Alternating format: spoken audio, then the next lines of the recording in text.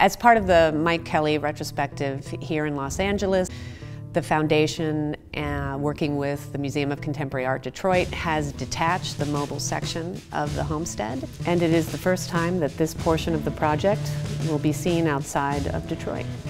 It is part of a parade called Walk the Talk, where it's part of a procession of activists and a fire truck in the Skid Row section of LA.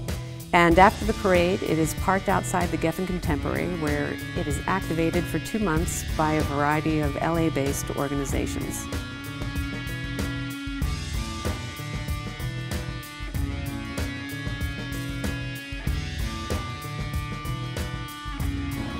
My name is Jackie, and I'm the marketing coordinator with the AIDS Healthcare Foundation.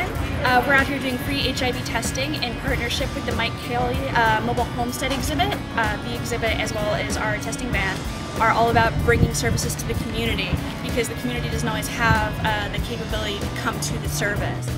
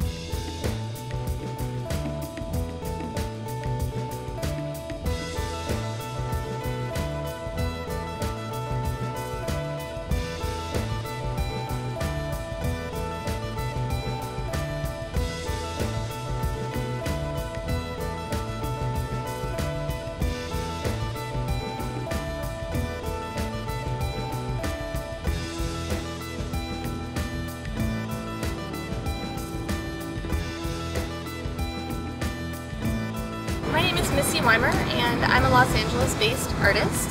I was hired and contacted by CHP LA, the Community Health Project, Los Angeles, to work with them on their residency at the Mike Kelley Homestead. The workshop I'm running is a Memento Mori magnet workshop, where we are memorializing different individuals who have passed away due to overdose. And we're installing them in the homestead, and hopefully the project will continue on beyond our residency here.